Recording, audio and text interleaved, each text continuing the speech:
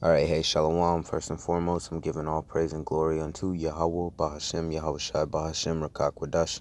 Double honors onto the apostles and the elders of Great Millstone that do rule exceptionally well, and also Shalom. Citations, mercy, and blessings to all the sincere brothers that's out there pushing this word with truth and with faith. My name is Thabo Amath of Great Millstone Northwest. I want to start off this lesson with this scripture that I read over just a little bit ago that sparked me to put a little something together. This is Proverbs chapter 21, verse 27.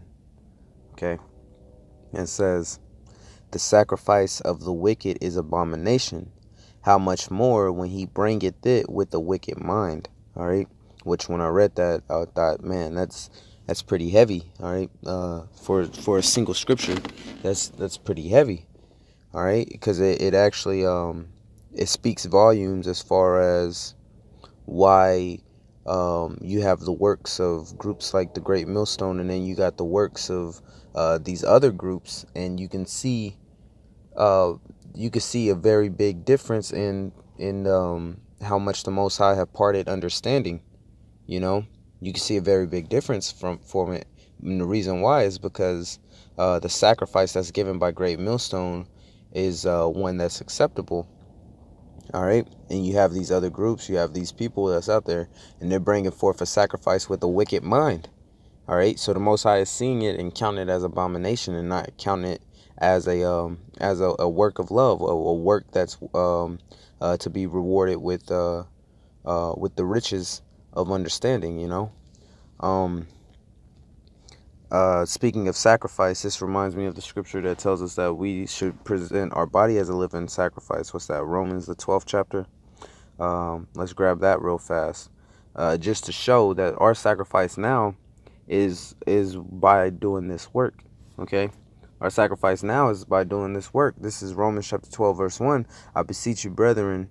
I beseech you, therefore, brethren, by the mercies of the Most High Power Yahweh, that ye present your bodies a living sacrifice, holy, acceptable unto the Most High, which is your reasonable service. So the way we sacrifice unto the Heavenly Father now is with our bodies being a living sacrifice, i.e., when we go to the altar, which is when we go to those street corners, all right, when we go out there to actually preach and teach to the people, that's us presenting our bodies as a living sacrifice. And our sacrifice, it has to be acceptable to the Heavenly Father. All right.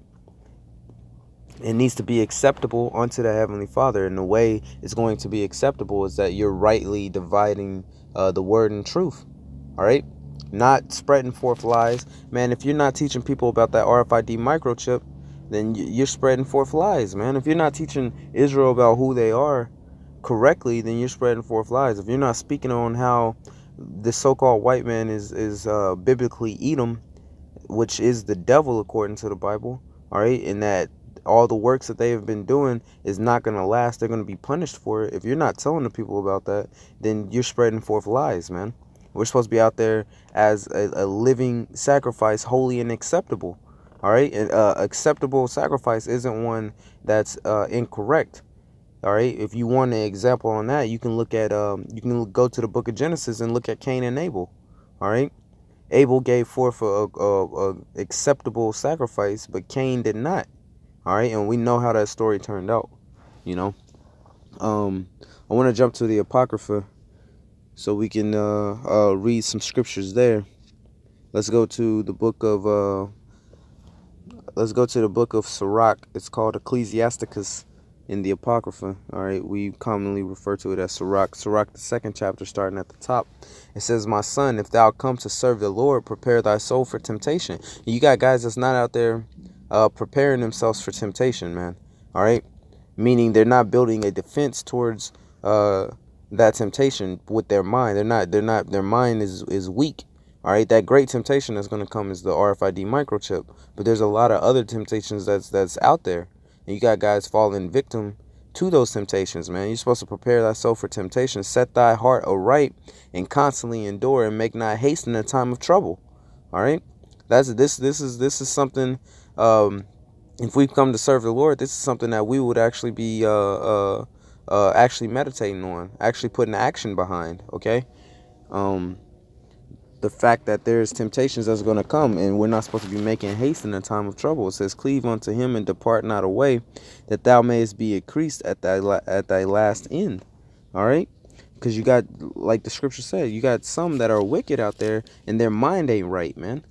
If your mind ain't right, if your mind's not towards Yahweh B'Shem Yahushai, if you're faking the funk, all right, if you're half-assing, all right, you're lukewarm, you don't really want to come in the servitude of Yahweh B'Shem Yahushai, hey, that's all fine and dandy, man. If you don't want to do this work, that's fine. Get your hand far away from that plow, though, man, and let somebody step into that position that does want to work. All right. Ain't no reason to have people out there in the field if y'all ain't plowing on the field, man. Most High, well, actually, the scriptures say that we need laborers, man. We're supposed to pray that there's more laborers, because the harvest is plenteous, but the laborers are few. So we need actual laborers, man. We don't need nobody out there wanting to take a break every 5 minutes. Nah, we need somebody that's ready to get this dirt moved, man. All right, that's ready to till this land so we can plant. All right. Hey, it's some hard work that got to be required sometimes, man. When really it's not a hard work, and anybody that understands this truth understands that it's not a hard work. Sometimes, yeah, it's tiresome. Sometimes it's weary, but all in all, man, this profession, this work, this labor of love is a light thing, man. That's why Yahweh Shai said, my burden is light. How was it paraphrased? My yoke is heavier, but my burden is light. Something of that sort. Salakia for butchering that. But I'm sure the brothers that are aware of that scripture, you know exactly what I'm talking about. All right. Hey, this work that we're in, you can't be half-assing, man. You can't be straddling and dragging. All right.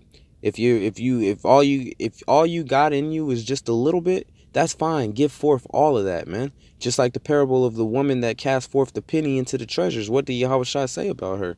He said that she was better than them that had great riches. The reason why is because she gave forth everything she had, man. She gave forth everything she had. Meanwhile, the guys that were rich only gave forth the 10%. Hey, we're not looking for somebody that can only give 10%, man. We're looking for somebody that can give forth everything. Well, I should actually say that Yahweh B'Shem Yahushai is looking for somebody that's willing to give everything rather than just the 10%, man. Because this work requires more than that. All right, with all the work that needs to get done in the edification and the waking up of the elect, hey, dude, it needs to be more than just the 10%. You know, of course, I'm speaking to myself first and foremost, and then also to whoever may listen. All right. I'm gonna hold that right there, and I'm gonna jump to Wisdom of Solomon, because I don't really want to make this lesson too long. Although there's a lot of great points that could be made. This is Wisdom of Solomon. I'm going to go to the first chapter of this. I'm sorry. I went to 2. I want 1. We'll start at the top here. It says, love righteousness that ye be, I'm going to restart that. It says, love righteousness, ye that be judges of the earth. Think of the Lord with a good heart, and in simplicity of heart seek him. All right. So that's that. Again, this is a commandment. This is something that's being told unto us. That it would behoove you to actually follow, all right, and to put action behind, all right, because it's a simple thing to serve the Heavenly Father, man. He's already told you everything that you should and shouldn't do, all right. Hey, the foundation's already been laid, the path's already been paved. All you got to do is walk it, man. One foot in front of the other, you know. That's it.